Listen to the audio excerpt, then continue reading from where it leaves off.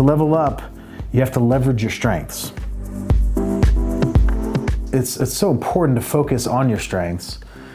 And that's what self-awareness is all about, is number one, being aware of what they are. Like, what are my strengths? What are those things that I'm gifted at? What are those things that I do best? What are those things that I do better than others? What I realized is it was more about figuring out what my gifts were, going all in on those gifts. And I truly believe that that will turn into the passion. That if you're going all in on the things that you're truly gifted at, you will become passionate about that process. The other side of that coin is you'll get to know your weaknesses. You'll get to know those areas that aren't your strengths. You'll get to know those areas that you struggle with. We have to figure out what's blocking our capacity, because we all have capacity, mental capacity. We all have, you call it capacity, but you might as well call it potential. And the reality is, the majority of the world, the majority of us are operating at 30, 40% of our capacity.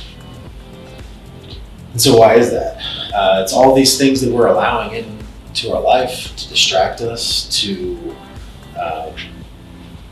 it's these things that we continue to let cause that chaos like we talked about earlier. The key is to create an environment that enables you to leverage your strengths, to create an environment that enables you to capitalize on your gifts. And an environment that doesn't give you even the time or space to dwell on your weaknesses, because it eliminates them. That was my focus for last year, was really creating an infrastructure that I could do what I feel like I was born to do, that I was gifted to do, as much as possible. That the majority of my day was spent doing what I felt I was gifted at and what I felt was my strengths. It may come disguised in a lot of different ways. Like, I'm in the insurance business. Am I passionate about insurance? Absolutely not.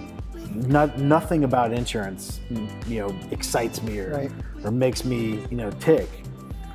But being able to coach and lead and train other people, give them an opportunity, give them a vehicle that can get them to where they want to go, and give them the opportunity to become the best versions of themselves, like, that's what I'm about.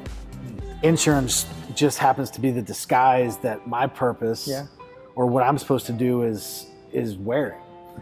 If you took an audit of your day to day, how much time and what percentage of your time do you feel you were operating out of your strengths, and what percentage of time were you just going through the motions and doing things that just had to be done? And I say had to be done loosely, had to be done because that's the environment that you created, not had to be done in the long-term scheme of leveling up. So what do you do best? Do that. More and more and more and more, and fill your days with more of that.